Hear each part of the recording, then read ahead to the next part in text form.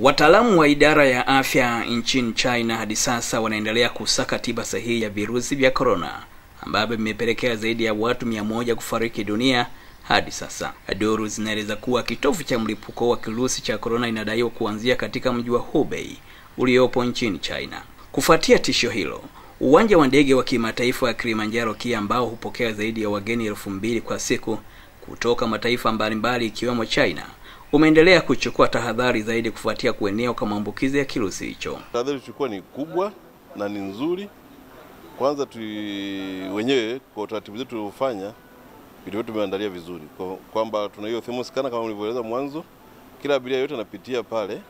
Lakini kwa wenzetu hao wanaotoka mashariki ya mbali, yani China na mipaka yake ya karibu, wote hao tunawafanya kwa mmoja mmoja ili kujihakikisha kwamba tuko salama zaidi.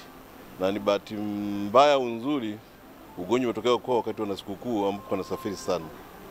Kwa hiyo tumechukua na tahadhari kubwa zaidi kwamba tuenao karibu kabisa. Hii mnaona mbele yetu ni walk-through scanner.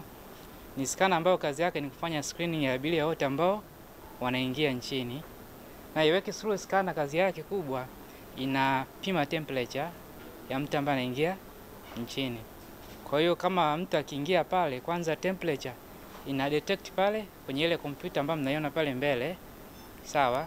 Kama ile imekuwa calibrated kwa temperature kuanzia 38. Sawa?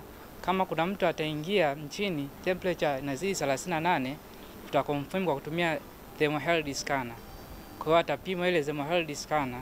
Kama temperature yake itaonyesha bado inapanda juu ya 38, unaweza ikawa ni 37.9.8. Kama itakuwa juu ya hapo sasa tutampeleka kwenye interview room. Mkurugenzi mtendaji katika uwanja wa ndege wa kimataifa wa Kilimanjaro mhandisi Christopher Mkoma amesema hadi sasa hakuna mtu yeyote aliyedhaniwa kuwa na virusi hivyo. Hii tumepata hiyo tangazo la ugonjwa wa corona, hiyo maambukizi ya corona, mafua ya corona, hatujasitisha safari yoyote. Tunajitahidi sana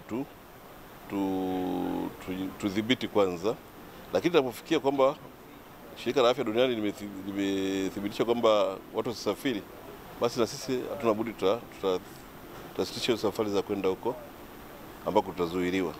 Zefania Renatus, Star TV, Kilimanjaro.